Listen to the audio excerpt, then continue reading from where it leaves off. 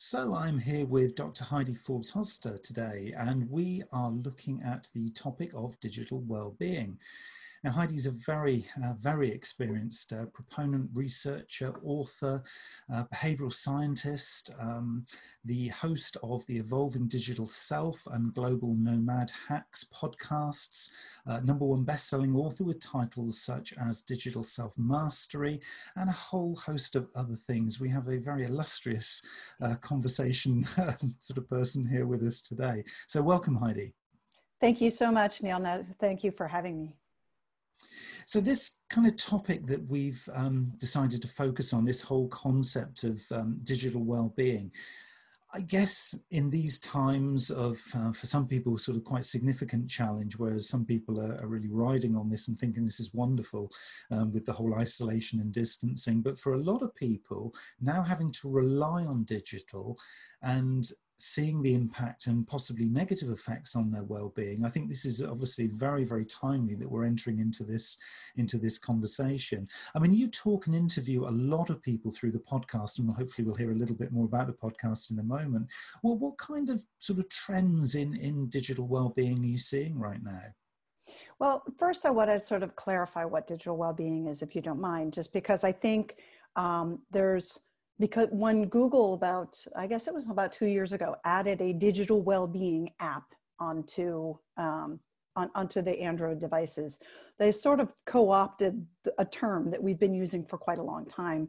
And so unfortunately, people have only focused on, when they hear digital well-being, they think we're talking about that Android version, which basically monitors your screen time and things like that. Digital well-being, from the perspective of what I work with, is much bigger than that. It's much more of a systemic perspective. It's about the human relationship with technology, but it's also about the actual human bodily experience and psychological experience with the technology, and how things like 5G and electromagnetic frequencies and design and interface impact the human ability to be human and to engage with others. And then from another perspective, it's also looking at developing technologies that can enhance well-being. So everything from the wellness and health and wellness side, but also looking at how the devices are developed so that you're not using behavioral science unethically, or you're not creating devices or technologies that are going to be harmful for humans. So there's a whole sort of range there that are all of those different components are part of digital well-being. What we're experiencing right now, each of us individually are having a digital well-being experience. And so it's a lot easier to talk about just the human interaction side.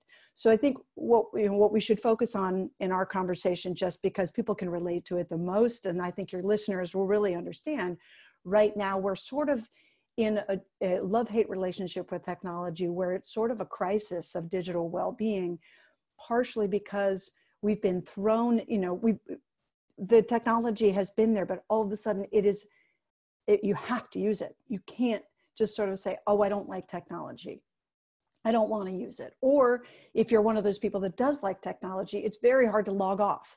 And so we're getting both of those extremes so much more than we ever had before.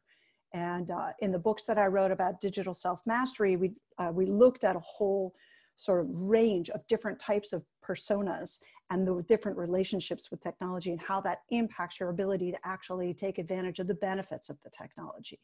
And right now we're dealing with the full ends of the spectrum rather than holding to the middle, which is where we were prior to the crisis.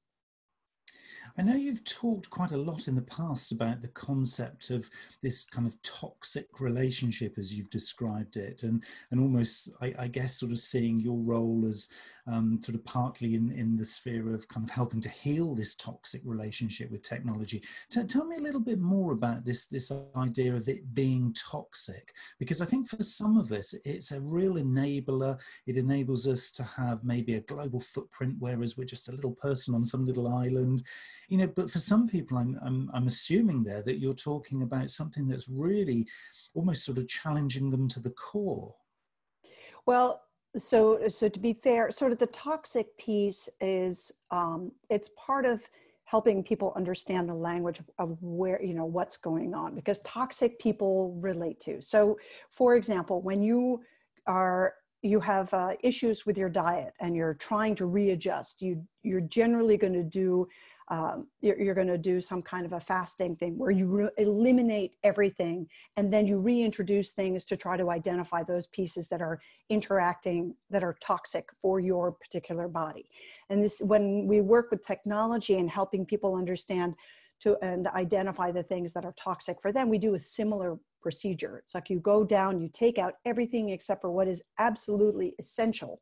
And there's more that's essential right now just because of our current situation, but then we slowly add things back in again so we can identify those things that are causing behavioral triggers, psychological triggers, or even physiological triggers. So, and that can be anything from, not enough to too much movement. Because some people are motivated, for example, by the competition piece of some of the physical apps, and they can't stop, and then that's also toxic. So it's always the full range. There's never sort of, we like to think that everybody is sort of somewhere in the middle, but there really is the widest range, and both on the front and back end of it. So almost to me then, the way you're describing that is, it comes down to something to do with sort of control, because it feels that there's this element of almost the way you described about adding in the components back into a level of comfort until something kind of fundamentally changes. So is it that people feel if they're in control of the technology that they're using, or that's, being almost like forced upon them, but if they have some level of control and accountability and responsibility for it, it's okay, but it's when it becomes a little bit more overwhelming? Am I kind of hearing that right? Well, for some it is just that behavioral piece, and it is control that they need. For others, it can also be like I said, it's a physiological response, and so sometimes it's more often that it's about building a conscious relationship with your technology, and it's really building an awareness of how you respond and how you react to things. So yes, there is a control component, but it's really more about consciousness and really, using technology when it is enhancing the human experience rather than detracting from it, and enhancing your ability to be productive rather than detracting from it. So it's more about really building a mindful relationship where you can recognize when that shifts. And that's a really interesting one. And I guess for anybody listening who has children, I guess we're seeing, as parents, we're seeing a huge sort of wave of behaviors that come through where it isn't necessarily, when you look at your child being a parent, you look at your child and think, oh, it's now productive. Oh, now it's tripped over and it's gone into the unproductive. It's almost being to a point where you see your child almost being subservient to the social network, to the interaction, to the fact that it feels like it's actually melded into their hand, the mobile device. Is that kind of what we're talking about here? Is it this thing about, there's something, as you say, there's something sort of deeper and intrinsic about the convenience of it, the thing that it kind of makes them feel good? Well, what's actually going on there? Well, I think it's important to separate the device from the functionality for one thing, because I think the thing is, when, we as non-digital natives have learned how to use the technology. For them, it is a tool. It is the all-encompassing tool that for us, we still think about the analog version of, this is a telephone, this is a calendar, this is this is my work piece, this is, a social piece, this is for images, this is my camera. For them, it's just a tool. Like, this is just sort of the tool. And I think it's important to recognize what our own filters are as parents and as adults looking at different generations across it, in that what we may perceive as negative may be positive for them, or what we, for example, to make it a little easier to understand. So for example, my son and a lot of young boys and girls but we're into first-person shooter games or, video games. So for me, I'm very anti-violence, so my first response was, this is terrible, what's going on? So the second piece was, it's antisocial behavior. This is the way my mind processes it. Then I spoke with a games researcher, and he really opened my eyes to two things. One was the critical component of having a conversation, playing the game with your child, not necessarily, becoming skilled at it, but enough so that you can really understand what their response is to it. So are they processing it as, this is a game, and this is what happens in the game, and here's the strategy of the game, and this is what I'm learning from it? Or is this their escape into another kind of reality where they, they'll have nightmares because they think, oh, I killed someone, or, each person is different in how they process that. So that's one thing on the violence piece. On the other piece, there's the social aspect. Your kid may be sitting in their room playing on video games for hours at a time, and you think, oh my goodness, they're going to have antisocial behavior. They're not going to know how to exchange, and play with other kids. Well, they're playing online with other kids. They don't differentiate. This generation does not differentiate between playing in that kind of a game and hanging out playing basketball. It's still playing with their friends. So when you say, like, you need to go be social, I'm worried about, like, take a moment and actually listen. Are they having conversations with people while they're doing the game? Are they playing it totally by themselves? Most likely they're playing on Skype with 4 or 5 other kids, and they may be around the globe. They're probably far more international than you are. So it's important to have those conversations and recognize, what is it that they're getting out of it? What is is it just a game? Is it, or are they taking it to reality? Is it something they're actually being social or antisocial? Have a conversation with your kids to understand what it is they get out of it. Minecraft is another great one like that, where, you can have kids playing for hours and hours, and they're building incredible things. And they're, the strategic and the design elements and the spatial relations and what they're getting out of that, that's incredible. And it's a game, it's online, it's in front of a screen.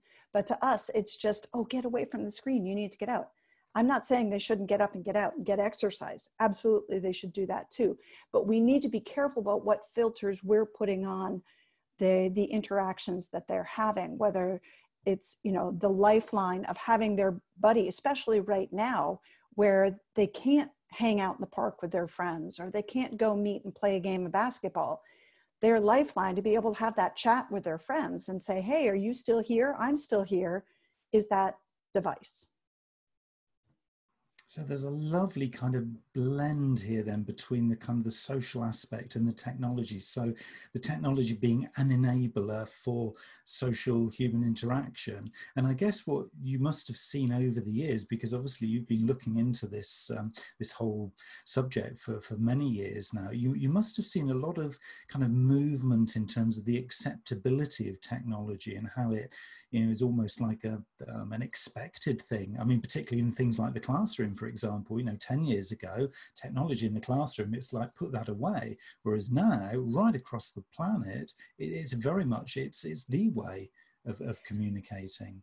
Well, this is really exciting for me because I worked in education technology 25 years ago, and we were working, I was with a think tank, and we were testing, then we were testing the Palm Pilots and using them for kids that were out in the field collecting data and sharing them and going on this thing that was the internet. And then of course, back in those days, it was exciting to have an animated GIF. So, I mean, there was movement on the page. But still, the potential and what's happening now with education and with technology is so exciting to me, and not just for youth, but for each of us to retrain our brains, to keep constantly educating ourselves and learning and being learning beings, which is what is so important for us as humans. But also, in particular, the world is going to be a very different place when we come out of this, and we need to be we need to really harness the opportunities that are out there to learn new skills, to learn new ways of connecting, to learn new ways of doing the work that we did before, or something that applies those skills. And those skills may not be directly apparent, or it may be time to completely reskill and do something you're passionate about. And find there's so many free courses online right now that it's just ridiculous. There's a glut of them, which is wonderful. It's sort of, for the learning addict like myself, it's dangerous, because that's where technology is a problem for me. I'm like, oh, I can learn this, I can learn that, I can learn this. There's not enough hours in the day to do it. So you have to be really clear on sort of what do you want to achieve? What do you want to get out of it? And then what do you need in order to do that? Because there's just, it's like in anything in education, the more you know, the more you feel like you don't know anything, because you start to really become an expert in it. And I see that with the learning experience with my own daughter, who's a junior in high school, and now she's done everything online. She's like, there's just so much information out there. There's no way I can learn it all. And I'm like, it's not about learning at all. It's about learning enough to be able to communicate what you need to communicate to get that goal. And I think that's a shift that we've been making over the last 25 years as the internet has grown and the volume of content has grown. We have to be able to be much clearer with ourselves and do a lot of internal work to really understand what we need and what we're trying to accomplish, so that you don't get overwhelmed by trying to consume it all. So it's interesting, isn't it, when you look at the kind of the societal, the educational piece here. I guess it's very clear that there will be fundamental changes on the other side of this kind of global pandemic that we're all facing right now. How do you see, from a business perspective, how do you see things like new and emerging technologies, AI, for example, impacting in business, particularly on this whole kind of side of things of the human in business and their well-being? Well, so to be fair, I'm a geek to the ground. So I can't wait till we have holograms, because I love to travel, but I hate to do business travel. And I do a lot of it. And I think that we are going to see after this experience, it's sort of like this giant experiment, just how much travel is unnecessary and just how much can we accomplish without actually physically moving. But we need to find ways that we can make that engagement better. Right now, we're very forgiving on, people doing Zooms from their bedroom and, having their quarantine hair or their quarantine beard. But we are going to get to a place when things get back to the new normal, where the technology needs to catch up, where we can create spaces that you can have a more assimilated environment where you really feel like you're physically in the same room with people, whether that's through holograms, whether that's through multiple screens, projectors. I think there's a lot of technology that's going to be happening in that space to try to really create that. And I think a lot of it will be through AR, not necessarily VR, because nobody wants to go to a meeting. Well, I shouldn't say nobody, but most people probably don't want to go to a meeting with a headset on their face to be able to see their colleagues. But I think once we can create environments where we get sort of a 360 picture, you maybe go into a workspace that you check in, and you've got the whole room there, and each person is able to project their video that is more of a 360 video, or at least 3D, so you can get a sense of the people physically being there, because that piece is important. I mean, you and I are talking over Zoom. We see each other's facial responses and to the conversation, what each other say. Those are critical human elements in terms of communication and dialogue. And without that, you're missing out on half of the information, more than half of the information, and the signals that are key in order to really make critical decisions. So that I think that we'll see a lot of development in that space. We'll see everything from sort of the home version, and a lot of us who are in the podcasting space fortunately have already our studios, and so we're at an advantage there. We can help advise people to get the, to identify the right equipment to be able to get good sound. Good sound is so important when you're dealing with communications, when you have, trash trucks going by or people interrupting the conversation. It interrupts the flow of the connection. The advantage is when you're, like when you're having a podcast interview, you set aside an hour where it's totally free of disruption. Well, what we're seeing now in online meetings is that you have that same thing. Because you've assigned this 1 hour and you don't have the commute time on either end, you are dedicated, focused for that 1 hour, especially if you're having to share your video. And so there's that accountability factor. People can see when you look down or you pull up your phone. There's that check-in factor. So I do believe, and I'm an optimist, so to be fair, I'm sure there's other people's viewpoints, but what I'm seeing in our space is that there's going to be a much larger demand for proper systems to support video conferencing, more in-depth video conferencing, to create studios within shared workspaces so that you can go and sort of check into a quiet space to get the right sound, to get the right lighting, maybe even have people that can help you, get the right look. So that, because you're on the spot, you could be projected on a big screen. What does that mean? And that doesn't necessarily mean like, oh, you have to be gorgeous. It's just, you want to be your best. You want to bring your best to that screen. You don't want, stain on your tie being the thing that people focus on when they're listening to you for an hour.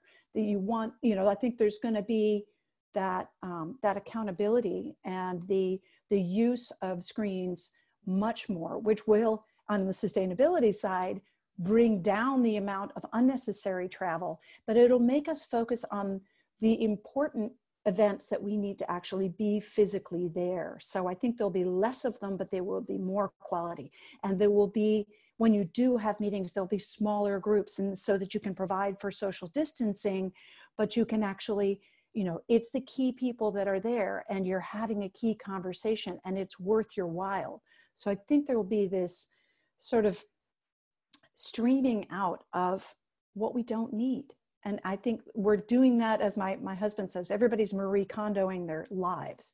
And it's really, simplify everything. It's really what is absolutely essential for us to get the job done, so that at the end of the day, we can go back and enjoy the personal parts of our lives and shut off and be offline, or use, or if you're out on a hike, use your device as a camera, not as a communication tool.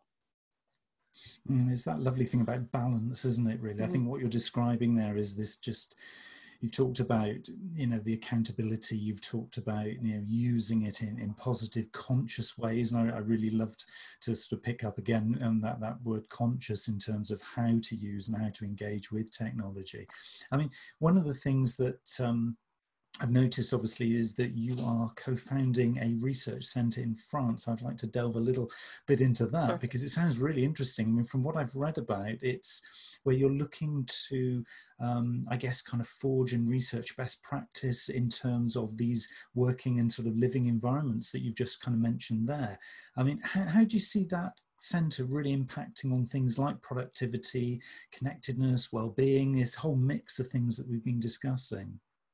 Well, ideally, I mean, we're putting several different layers of things into practice. So from the digital well-being perspective, it's sort of in the whole user interface design of the space to make sure that there are spaces where you're consciously making a decision, I'm going to be working with technology right now. And then there's other spaces that are completely technology free, so that you can have that human interaction without interruption. You have, if you need to go do a video conferencing, you have the right equipment, the right connection, the right bandwidth. But then as soon as you leave that space, you're consciously leaving to do something else. And so part of it is using some placemaking principles, where you're really looking at how do you get people to interact and have quality interactions and inspire them to do that. And whether it's in a remote mediated experience or combination hybrid of that. So you can bring other people into the group through a mediated means. By mediated, I mean through technology, but then the people that are physically there present are having the most quality, direct experience possible, and also encouraging people to take time and space to really focus on personal development and awareness of how they're interacting with that space.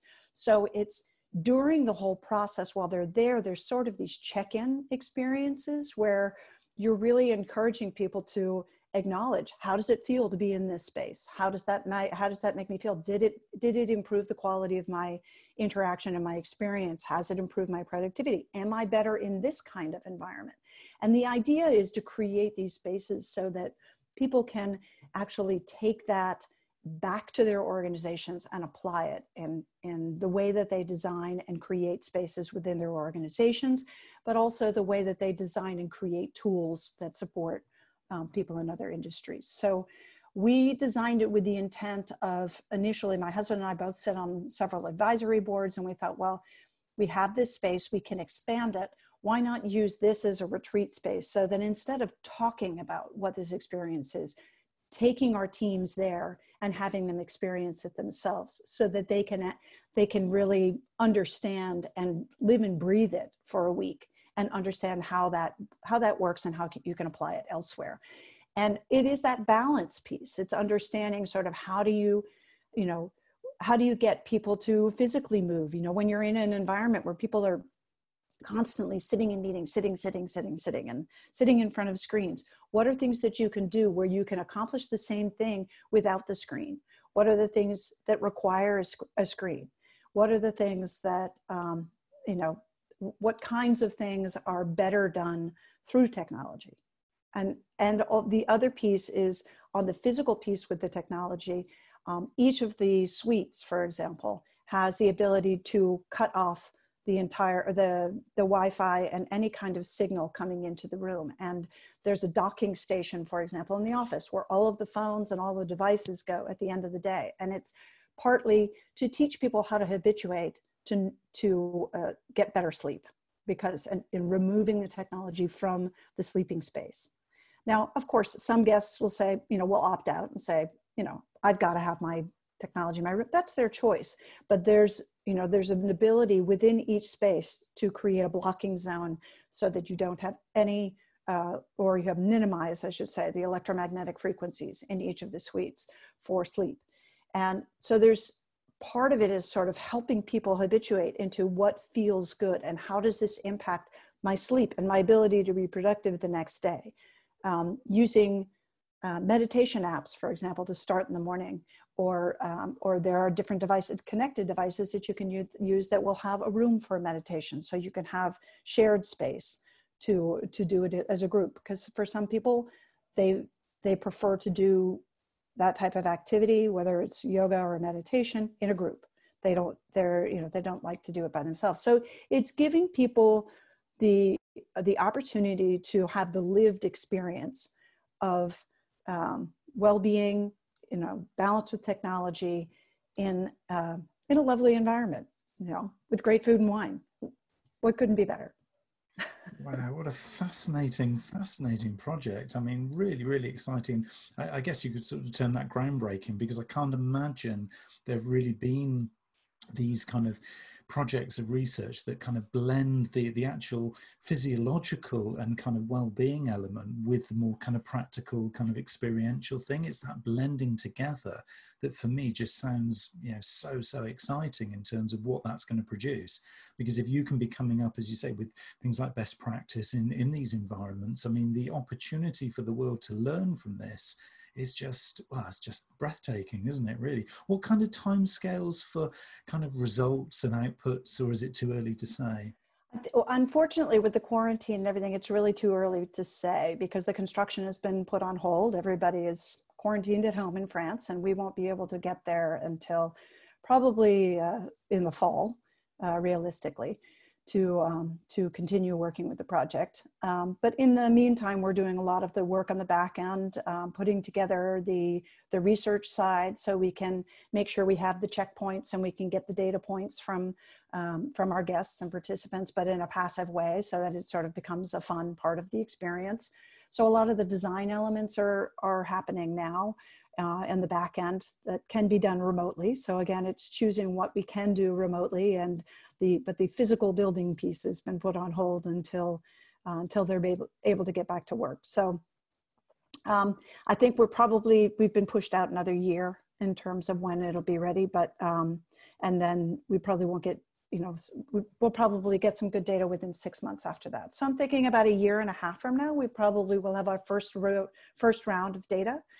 And in the meantime, I'm trying to connect with hotels and organizations, smaller sort of luxury or hotels and resorts that host events and host retreats, board retreats, and like that, to try to help them understand how they can incorporate some of these principles. So maybe we can get it started in other places as well.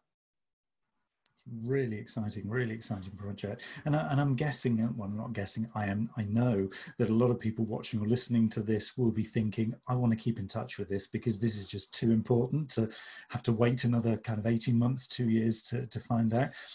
Will they be able to kind of keep in touch with that and other sort of related topics on your podcast? Because I want to hear a little bit about your podcast, because this is an opportunity, I think, for people who are genuinely interested in digital wellbeing and the broader topics to really kind of keep in touch with you and your work. Sure. So we're into the third season of Evolving Digital Self, which is around the human relationship with technology and how it's changing the way we work and live. And from there, we interview people in all kinds of different industries. The idea is really to just help people understand, one, that it's not industry specific. Technology is everywhere now. And it's even, can't really even take you have to sort of take the word technology out. It's like, how is everything changing? Because technology impacts everything.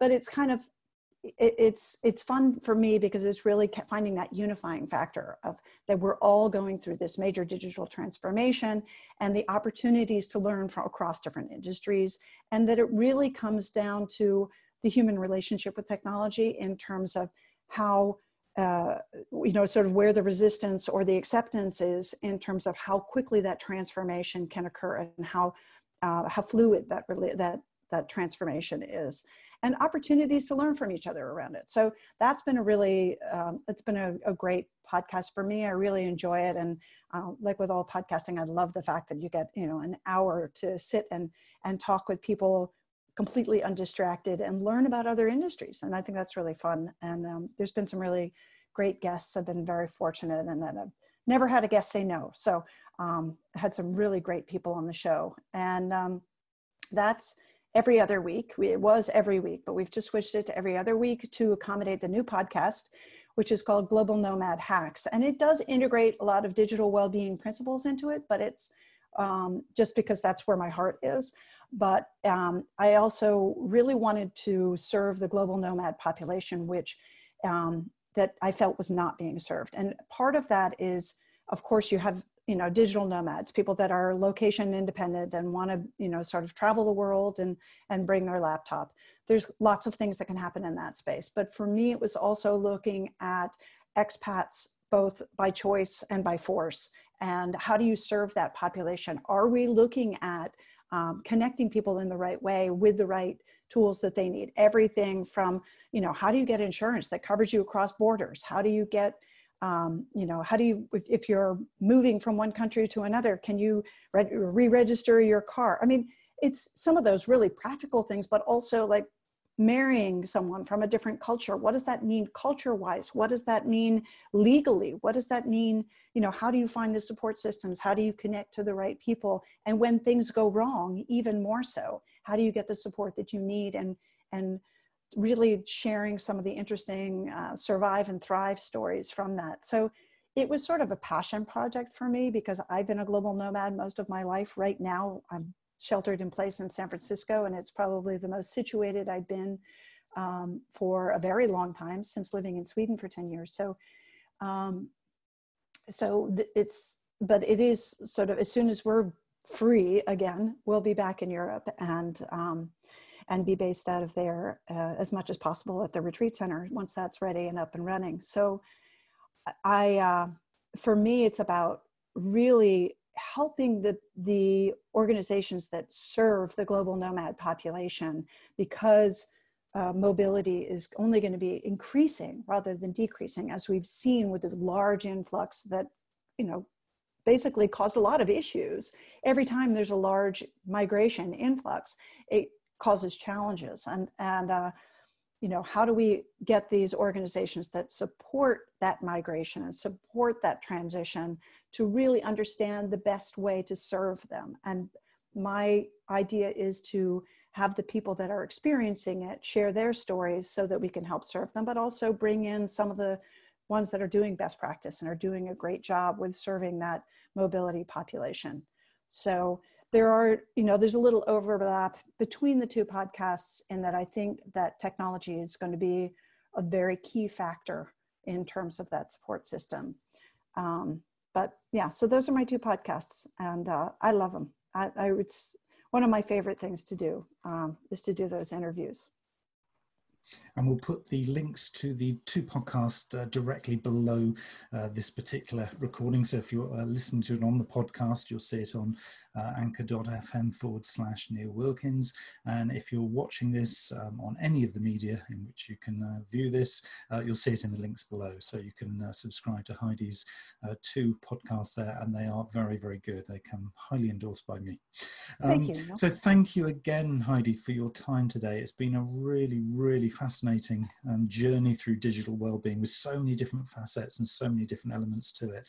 And I, for one, am going to be very much thinking more deeply about how I sort of integrate with the various technologies as I sort of go about my very busy digitally enabled days. So thank you again. It's my pleasure. Thank you for having me, Neil.